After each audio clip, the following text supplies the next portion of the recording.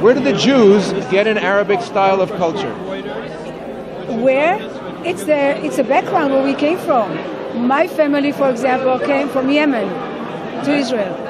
Although my father was born in Israel and my mother was 1 year old. But I was born in Israel, and as a matter of fact, as much as I have good ear and I speak some Arabic, when we were young, we didn't want to hear the language around. We just hated it when our parents were talking Arabic, which was really Yemenite Arabic. It's like the Yiddish for the Ashkenaz. It's like Ladino for the Sephardim. Yemenite, Jewish Yemenite is different than Arabic. They have a lot of their own words in it. What happened to the Jews of Egypt and Yemen and from the Arab countries? What happened to the Jews in the 1950s? Well, the Jews from the 1950s, I know about the Yemenites, all of them had to escape right after the war.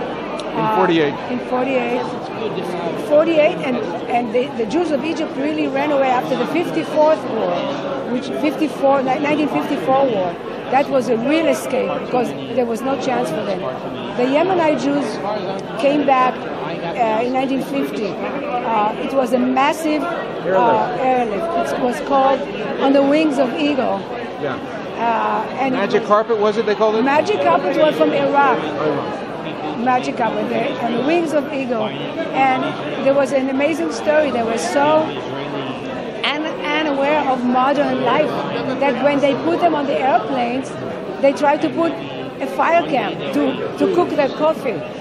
It was really very funny, to learn about that. So would you say that there's an acceptance of the Arabic culture among Israelis? Today, when I was growing up, when I was a very young girl, it was very difficult.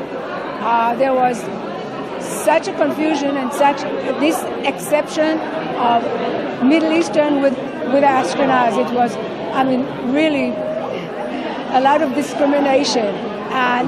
Against Sephardic Jews? Yes, and later on, slowly, they could not prevent it because the kids grew up together, equally, and they fell in love. And today, almost there is no home that there is no at least one mixed marriage.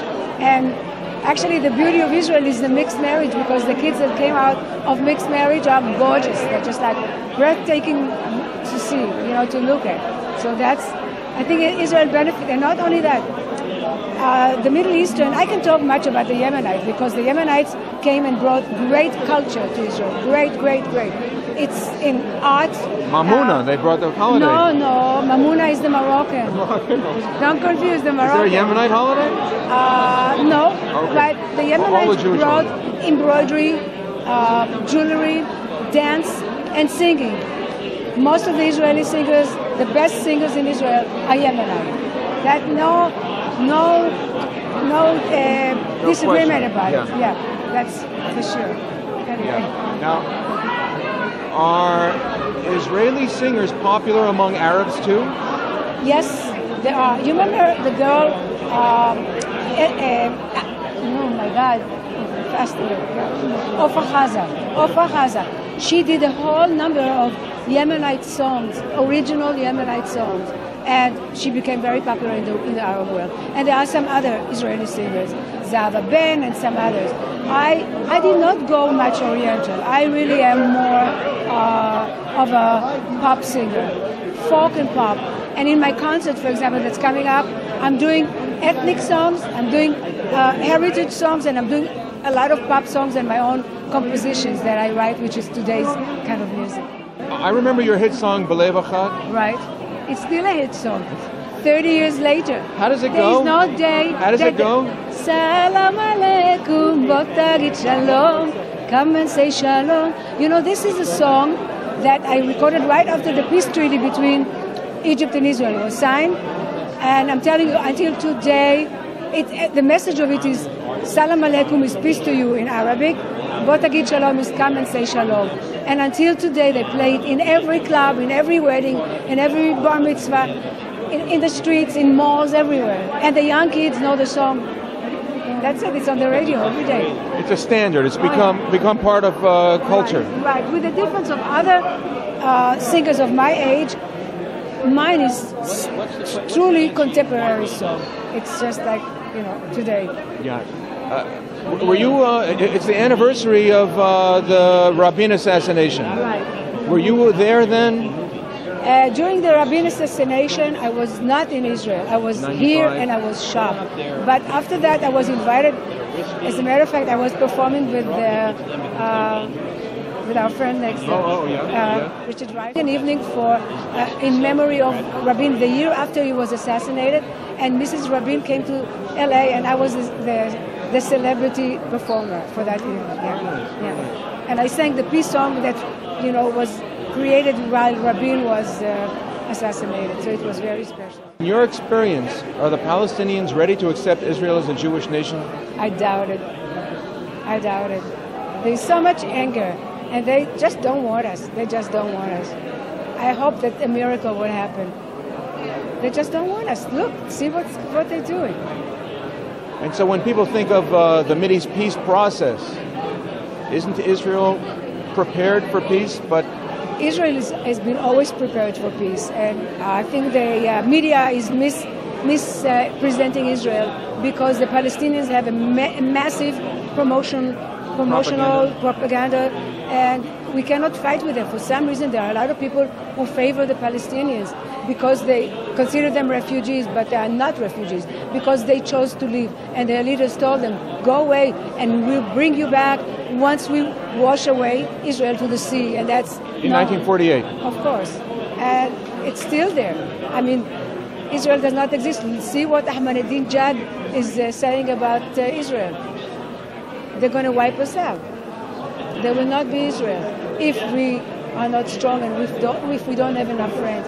But I believe that Israel will always survive. With President Obama pressing for such concessions from Prime Minister Netanyahu and this government, trying to drive a wedge between the rest of the world and Israel. I don't know what to say. I really am worried. I hope that things will change for the better. Help us. Spread the word. And stop pressuring Israel to make concessions until the Palestinians are willing. Look what we did. We came back from Gaza. We returned back, and look, it's worse than what it was. And the minute they left Gaza, they destroyed all the new settlements that took 25 years to build. A whole civilization was built, and they destroyed it. It's like a dump pail of dump. What do you say? How do you say? Right? You think the focus ought to be changed, switched off of Israel and onto the Palestinians now to be the ones to be accepting of the others? I think, but I don't think you can talk to them. I don't think they are willing to understand what we want. I know that there should be concessions from Israel, but Israel has been giving away quite a lot. And I'm sure that they will give a little bit more, but it's the security. If you have a neighbor that is 100 feet from your home, would you be safe? No, knowing that they're shooting on top of you, and so you cannot. So you got to be very smart. You got to be very careful.